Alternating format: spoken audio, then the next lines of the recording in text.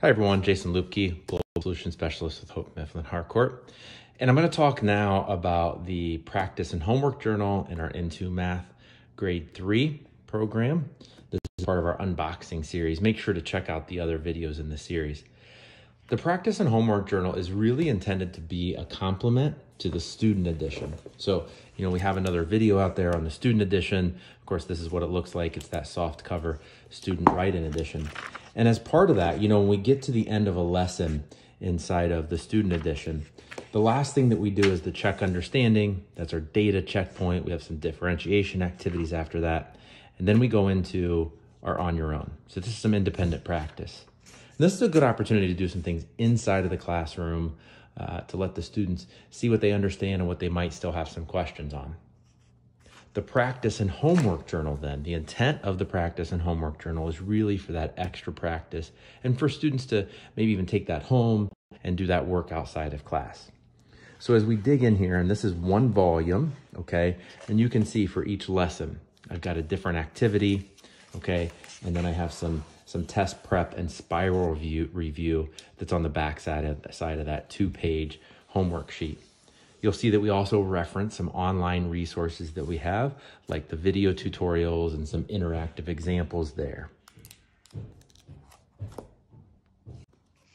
And so if I flip on to the back here, you'll notice that in the back of this, after all of the homework and practice for all of the different lessons in the book, at the very back, I have a place where students can track their progress on the standards. Great way for students to develop that ownership and learning mindset around their own growth inside of their math classroom. As we continue in this section that is really referred to as their learning journal, we get to an opportunity for students to write about their learning summary for each module. So there's one of these blank pages for each module. There's some activities that are built inside of the teacher's edition that will help guide this activity, okay? But just a good extra resource there so that students can kind of summarize the learning that they're taking part in as they go through each module. Then, of course, we have the interactive glossary at the end.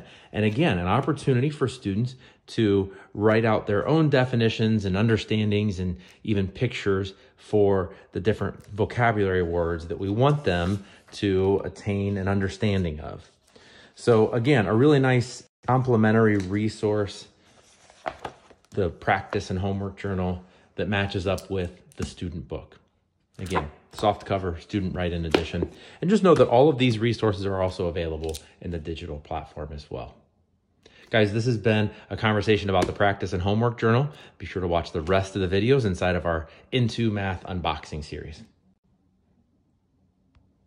Thank you for watching. Make sure to subscribe to the HMH International Content Cares YouTube channel. If you're looking for more content, click on the video to the right of your screen. Welcome to our global community.